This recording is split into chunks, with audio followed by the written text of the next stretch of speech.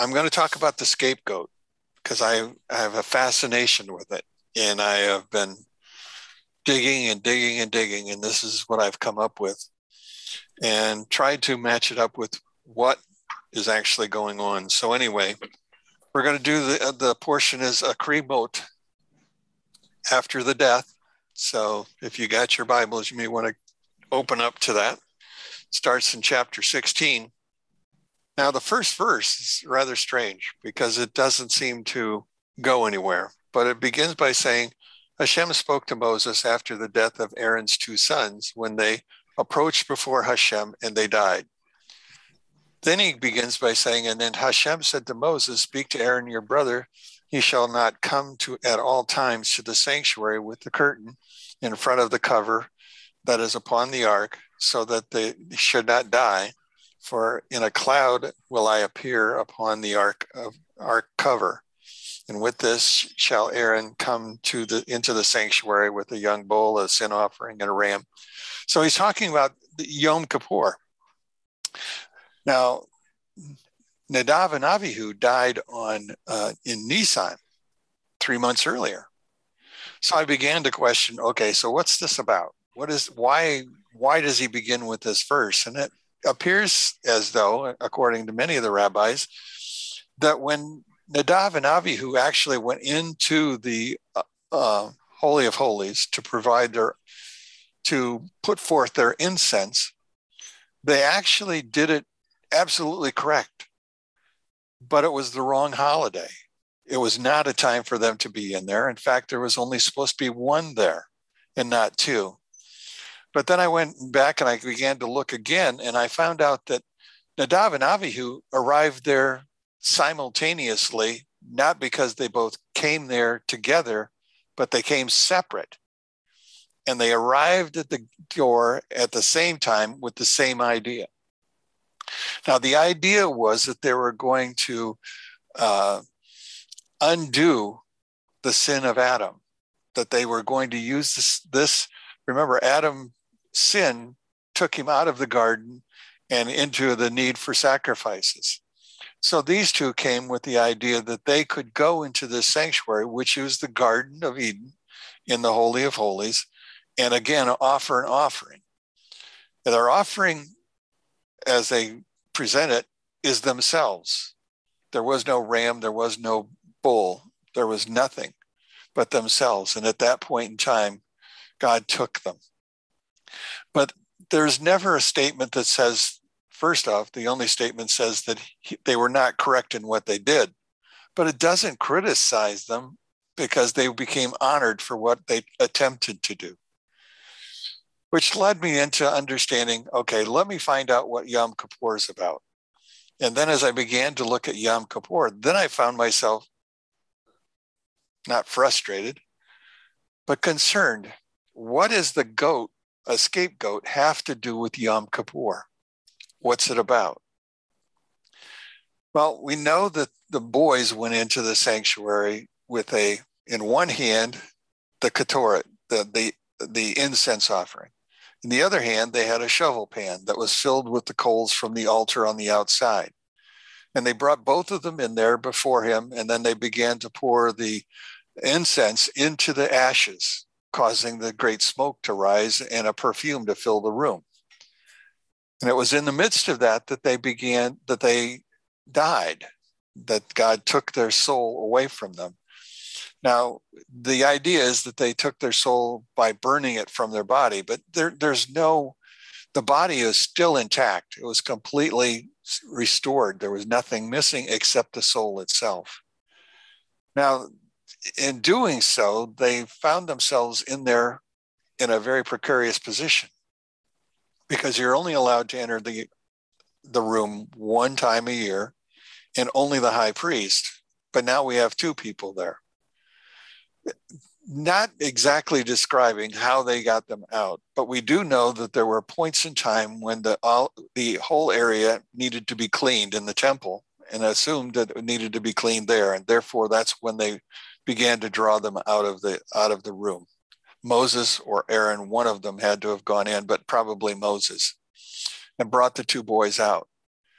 It's after that point that we begin to notice that the garment of the priest changes, because around the bottom of the garment, you'll find pomegranates and bells. And the understanding is that the pomegranates and bells were to be applied to the garment in order so that people outside would know that the character, the high priest, was still alive. And again, to avoid death in there, or even if someone did die, in order to bring them out, a rope was tied to their leg.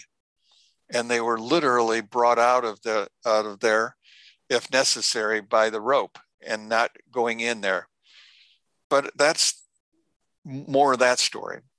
But I'm still struggling with the scapegoat.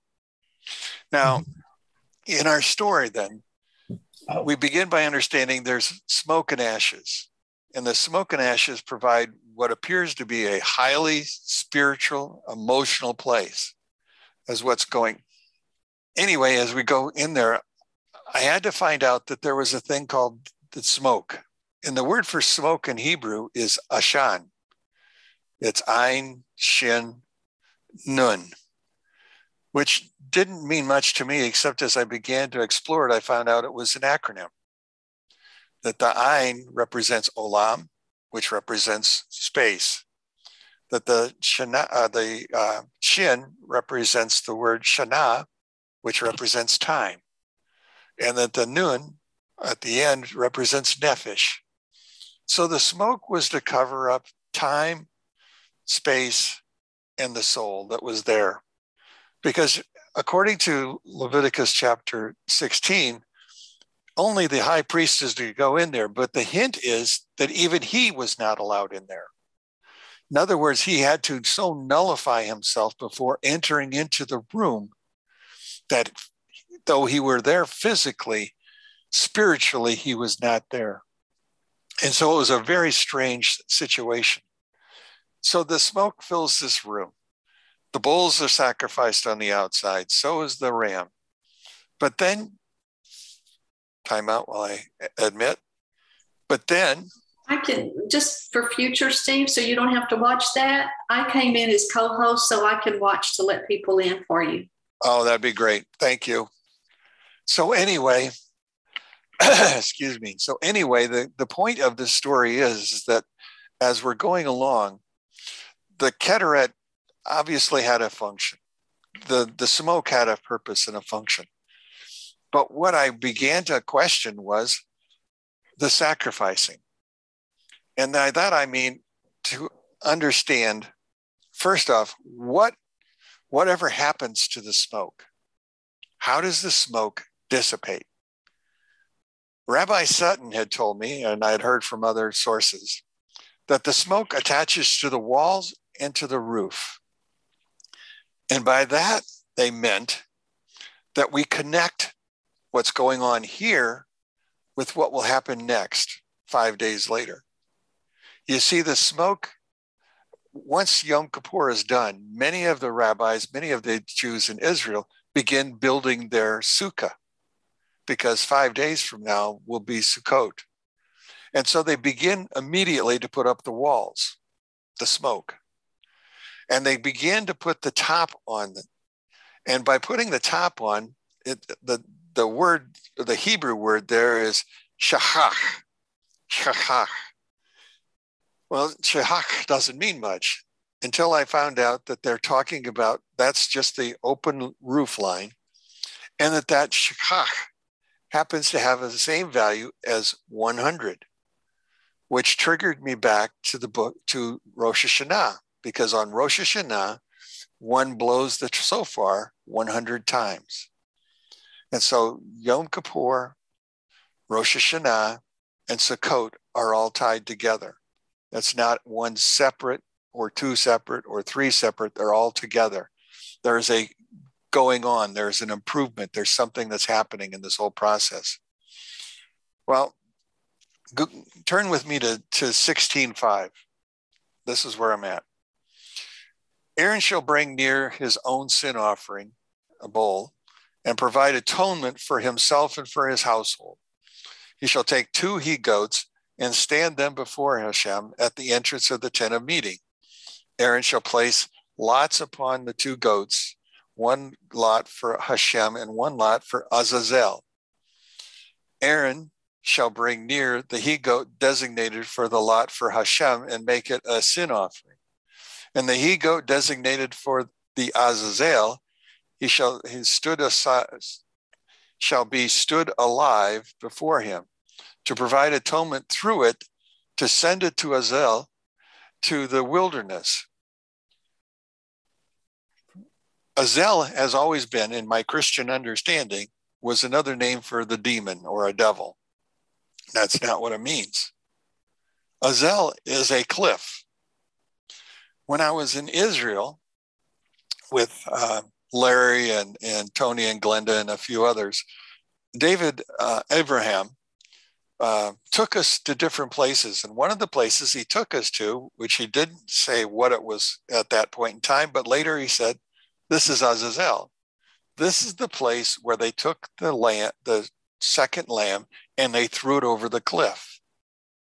So I began to look out, and from there you can see, well, to your left would have been Jericho. Behind you would have been Jerusalem.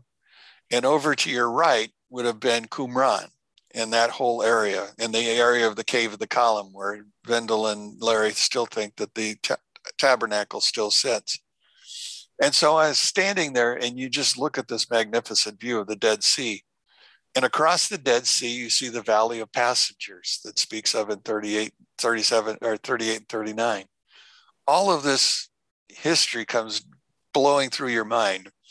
But then you look around and you see how desolate it is. And in order for us to get there, we took a four-wheel Ranger.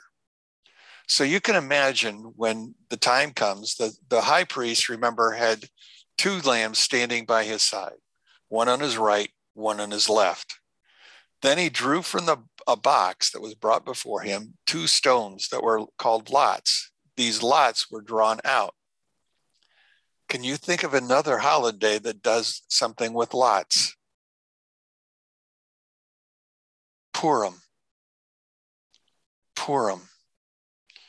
Another name for Yom Kippur is Yom Kippurim.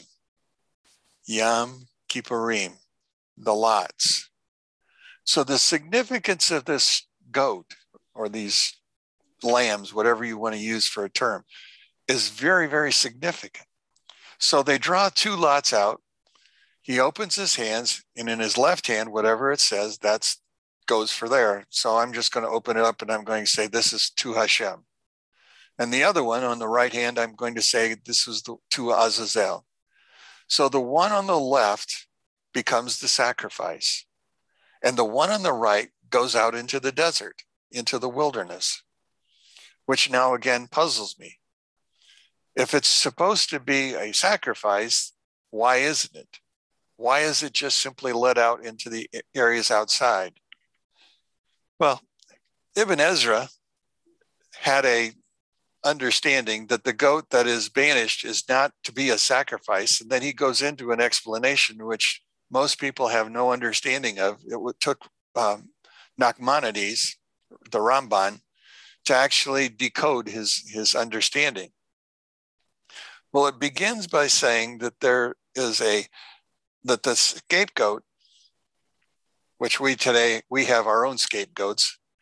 The scapegoat itself was not about what we had always thought it was, or at least I had thought it was. You see, it helps the people in the nation to cleanse themselves. But then the question is, how does a goat that gets sent out into the desert help somebody cleanse themselves? How can an ignorant goat be sent into the desert to die and not thought of as a lucky charm, not thought of as an idol? If you go over to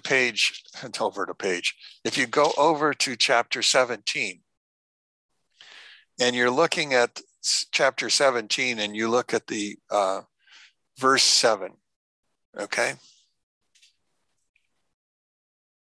They shall no longer slaughter their offerings to the demons after whom they stray.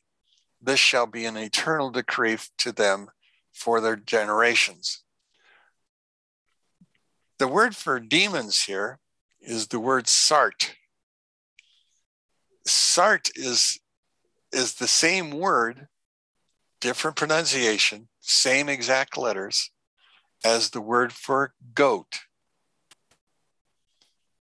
So I read this now, they shall no longer slaughter their own offerings to the goat.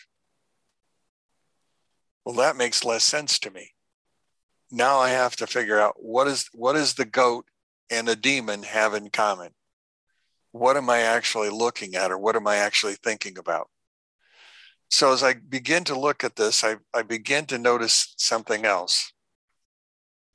This goat is a gift from God, as Ezra will explain. This goat is a gift from God. The minister, God is giving it to the minister who rules over places of destruction. So God is giving a gift to what we would call demonic forces, I guess, is the easiest way to put it. And the answer is no, he's not. What's happening is this is a process. This is done in a manner to show that they were not serving forces of evil, but doing God's will. And they use the expression, like a king who gives a prize to his servant. God rewards the powers of evil for giving mankind the opportunity to overcome this power. You see, God created the power that he gave to evil forces. And so God, in some sense, is rewarding that power. But his reward is to show us something else that's entirely different. And this is where I've been struggling for so long. I couldn't figure out what was going on. So anyway, from the Torah, looking at it, it's hard to swallow at first, but then I began to understand what it means by bribing evil forces, and especially on the holiest day of the year. Now, the Baal Shem Tov wrote this: there is no righteous man on earth who does good and does not sin. This means that the good that he does is never clear of self-interest or sin. For when he does good without any evil, the evil inclination provokes him. So not so when the evil inclination sees that there is some evil interest in the deed. He leaves him and he walks away. You and I do things for other people, do mitzvahs. But in essence, what he is saying is in our actions, we have this gratification afterwards where it's not totally for God.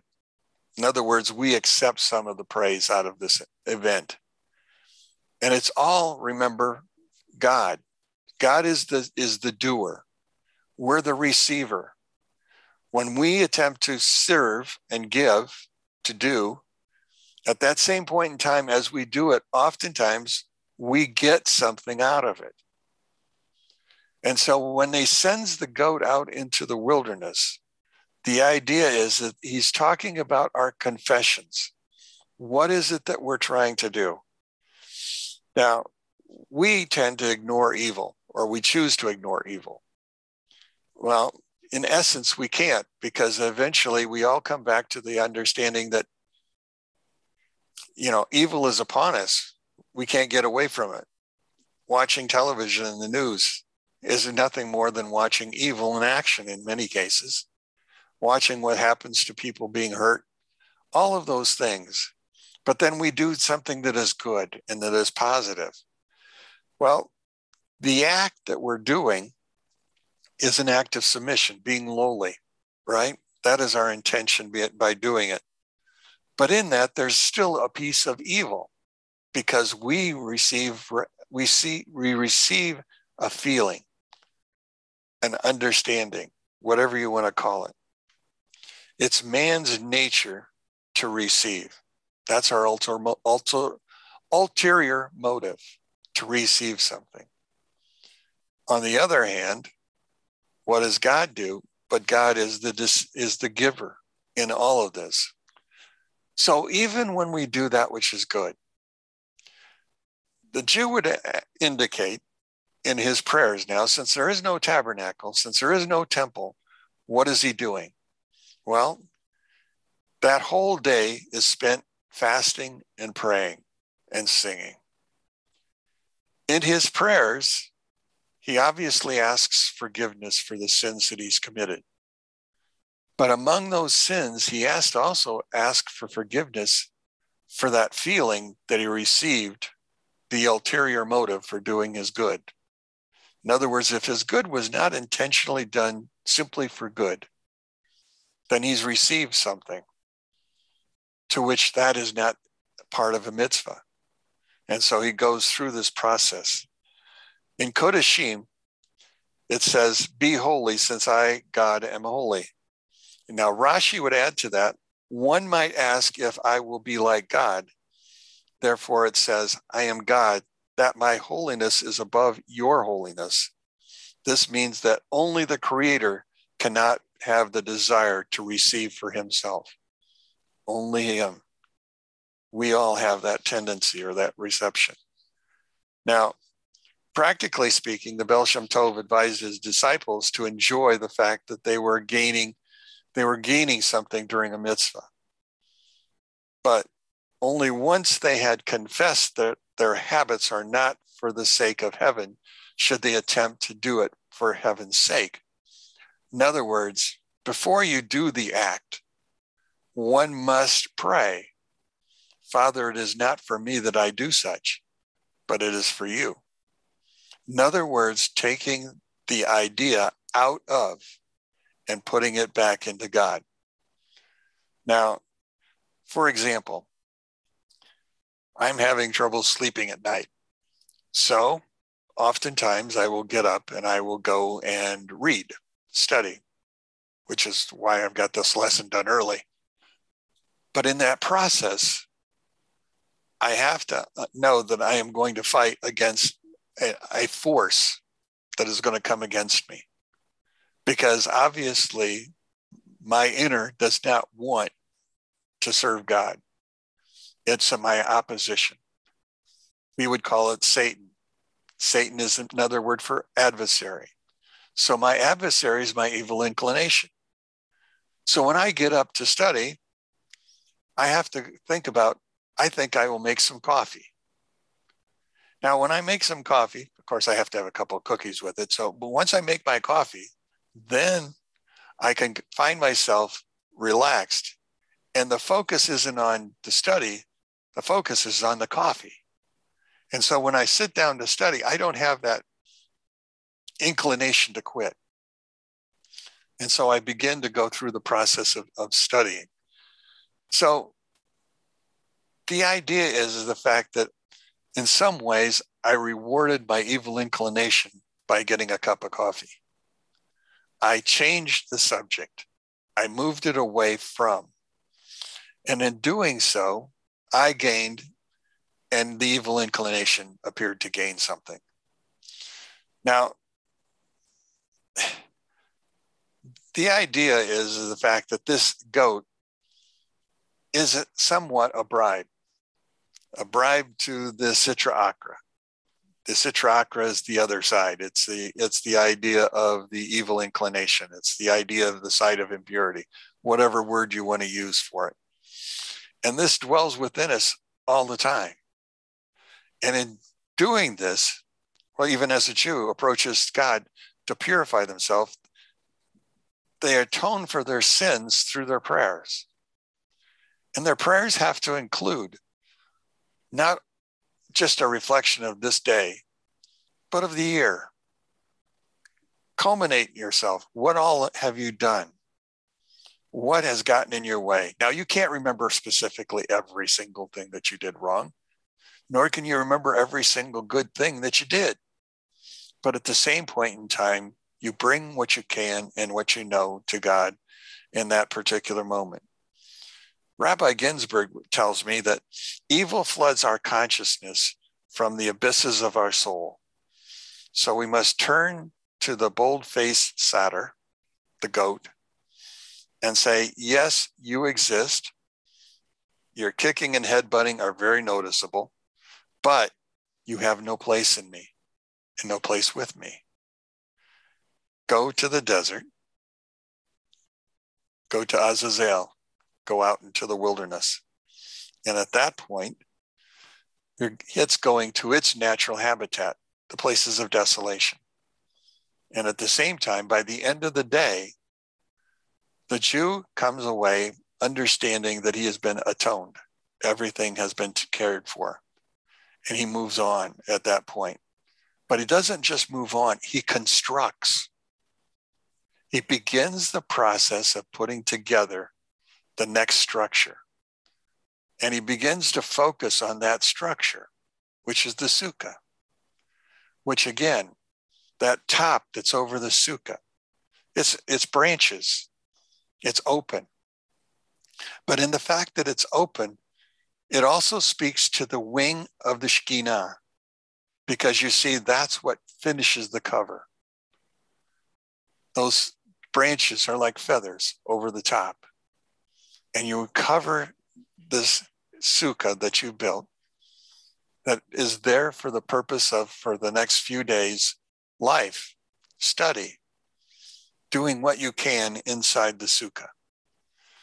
Now, in the Mishnah, at Yom Kippur, after the sacrifice is made of the lamb, and the high priest has gone into the Holy of Holies with the ashes and with the cup of Keteret, the second goat, has already gone out. But during that time, it is taught that there was a red rope, ribbon, sash, whatever word you want to use, attached to the doorway to the temple or to the curtain. And at the point in time in which all of this was going on, and the priest was now praying for the sins of the nation, at that point in time, that which was red turns white, which goes back to Isaiah, where it says, what is it that say? If your sins are as scarlet, they shall be white as snow. That's Isaiah chapter 1. In Orthodoxy, Jews today take the attitude of confession of all their sins and exposing all their evil. Then they end their day by banishing it from the face of the earth. That's what happens at the end of the day. So they've gone through an entire process of cleansing themselves, or more concisely, of getting rid of the no good, evil inclination. And they start over again the next day. But they've already begun the process that evening after the day is done, because that evening begins the next day. That's when they begin the process of assembling their sukkah. So I just disappeared. Oh, there I am. I don't know what I did, but I just disappeared. That's what I understand today that I didn't understand before. What this goat was, the fact that the goat wasn't a demon, although it was there as a bribe.